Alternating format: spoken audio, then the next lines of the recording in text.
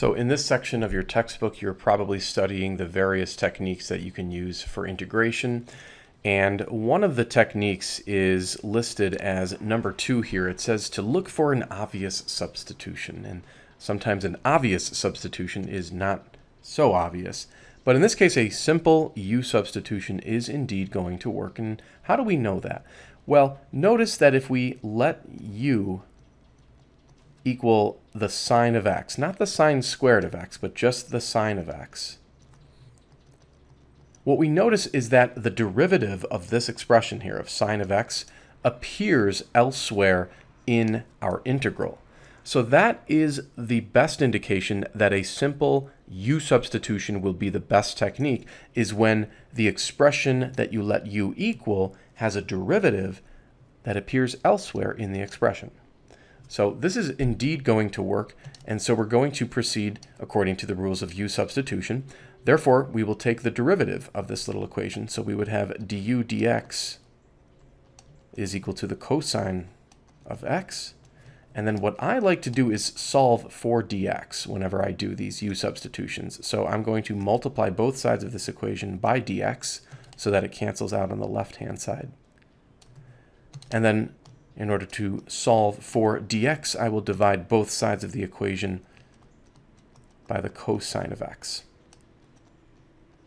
And the cosine of x's will cancel out on the right-hand side. This leaves me with my expression for dx, which I'll just sort of shuffle around here.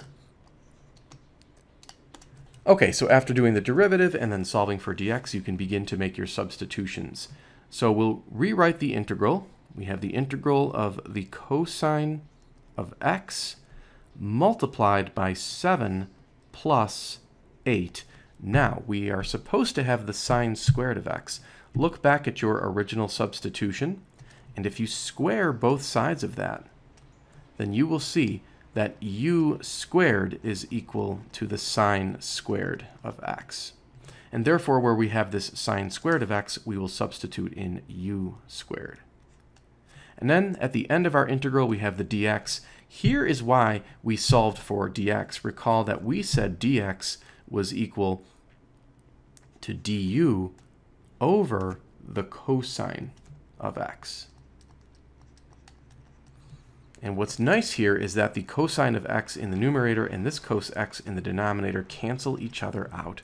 So we are left with a relatively simple integral of just 7 plus 8u squared du. And at this point, it's just basic integration. So the integral of a constant with respect to the variable is just the constant multiplied by the variable. And then here, for the 8u squared, we'll use a power rule. So we will add 1 to the power and then divide by that new power. Don't forget your constant of integration. And then the last thing we need to do is to go back and remind ourselves that u was equal to the sine of x. So we don't want to leave our answer in this form because it is now written in terms of u. We need it back in terms of x. So we'll just replace each of the u's with sine of x. Notice that the u cubed will be written as sine cubed of x.